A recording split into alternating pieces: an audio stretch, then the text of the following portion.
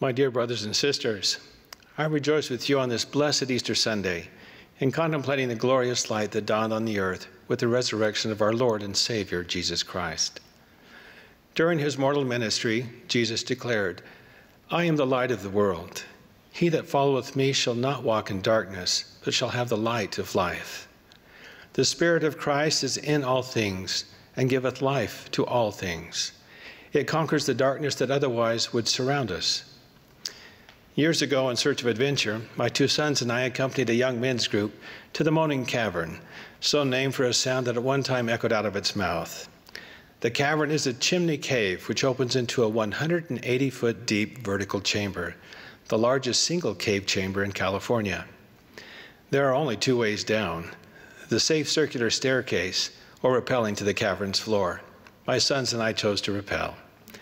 My older son went first, while I and my younger son purposely went last, so that we could descend together. After our guides instructed and secured us with harness and belay gear to a strong rope, we inched backward until we stood on a small ledge and gathered our confidence, as this was the last place to turn around and the last place we could see any sunlight from the mouth of the cave. Our next step plunged us backwards into a cathedral cavern so tall and wide that it could swallow the entire Statue of Liberty. There we dangled in a slow spin as our eyes adjusted to the relative darkness. As we continued our descent, the glow of electric lights illuminated an amazing wall of glistening stalagmites and stalactites. Without warning, the lights went suddenly completely out. Suspended above the abyss, we were engulfed in a darkness so profound that we could not even see our hands on the ropes in front of us. A voice instantly called out, "Dad, Dad, are you there?" "I'm here, son. I'm right here," I responded. The unexpected loss of light was designed to show that without electricity, the darkness of the cavern was impenetrable. It succeeded. We felt the darkness. When the lights did return, the darkness instantly surrendered, as darkness must always surrender to even the faintest light. My sons and I have been left with the memory of a darkness we had never known, a greater appreciation for light we will never forget, and the assurance that we are never all alone in the dark. Our descent into that cavern in some ways parallels our journey through mortality. We departed from the glorious light of heaven and descended through a veil of forgetfulness to a darkened world. Our Heavenly Father did not abandon us to darkness, but promised us light for our journey through his beloved Son, Jesus Christ. We know that sunlight is vital to all life on earth. Equally vital to our spiritual life is the light that emanates from our Savior. In his perfect love, God grants the light of Christ to every person that cometh into the world, that they may know good from evil, and be prompted to do good continually. That light, revealing itself through what we often call our conscience, beckons us ever to act and be better, to be our best self. As we intensify our faith in Christ, we receive light in intensifying measure until it dispels all darkness that might gather around us. That which is of God is light, and he that receiveth light and continueth in God receiveth more light, and that light groweth brighter and brighter until the perfect day.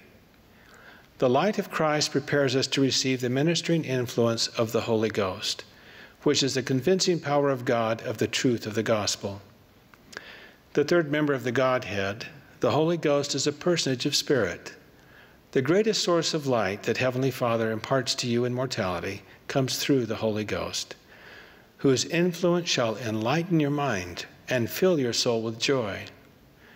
In the Church of Jesus Christ of Latter-day Saints, through restored priesthood authority, you are baptized by immersion for the remission of sins. Then hands are laid on your head, and this wonderful, unspeakable gift of the Holy Ghost is bestowed upon you. Thereafter, when your desires and actions are centered on the covenant path, the Holy Ghost, as a light within you, will reveal and testify of truth, warn of danger, comfort and cleanse, and provide peace to your soul. Because light cleaveth unto light, the constant companionship of the Holy Ghost will lead you to make choices that will tend to keep you in the light. Conversely, choices made without the Holy Ghost's influence will tend to lead you into shadows and darkness. Elder Robert D. Hales taught, When light is present, darkness is vanquished and must depart. When the spiritual light of the Holy Ghost is present, the darkness of Satan departs. May I suggest that perhaps this is the time to ask yourself, do I have that light in my life? If not, when was the last time I did?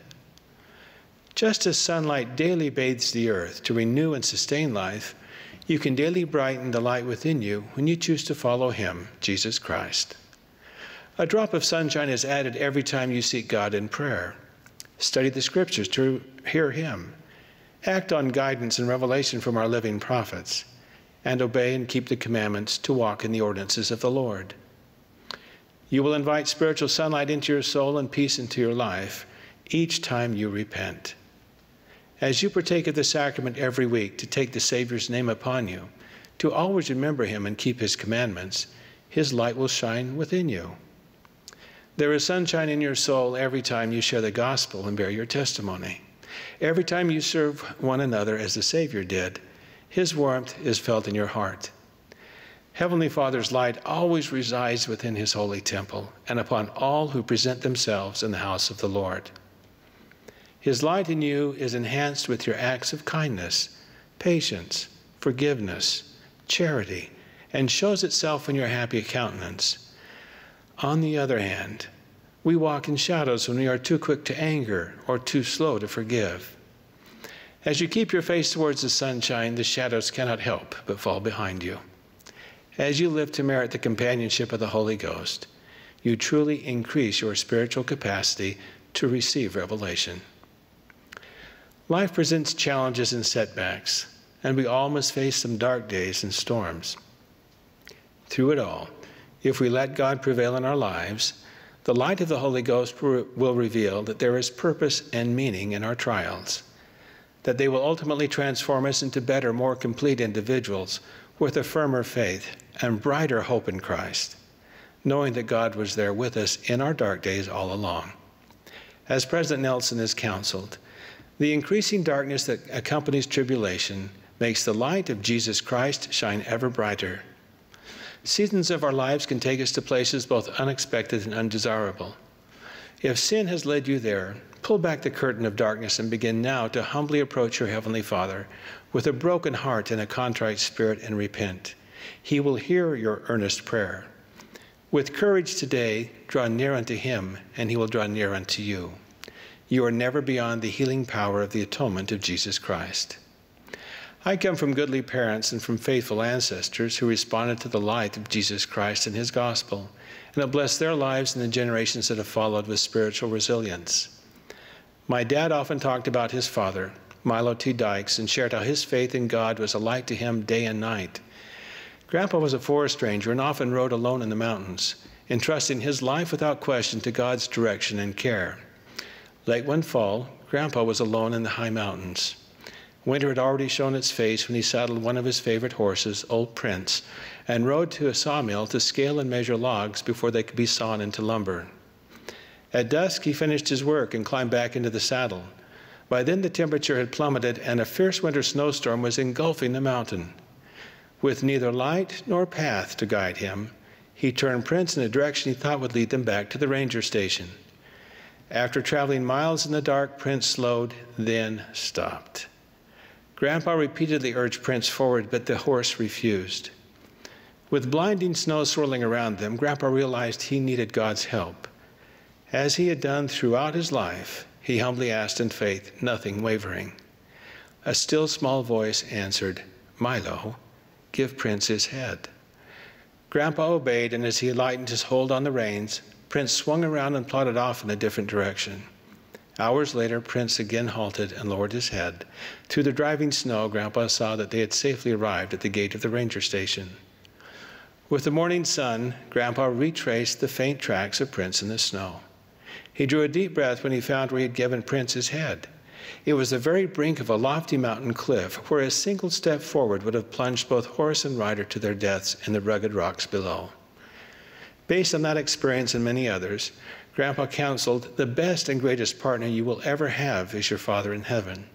When my dad would relate Grandpa's story, I remember he would quote from the scriptures, "Trust in the Lord with all thine heart, and lean not unto thine own understanding. In all thy ways acknowledge him, and he shall direct thy paths. I testify that Jesus Christ is the everlasting light that shines in the darkness. There is no darkness that can ever suppress, extinguish, overpower, or defeat that light. Our Heavenly Father freely offers that light to you. You are never alone. He hears and answers every prayer.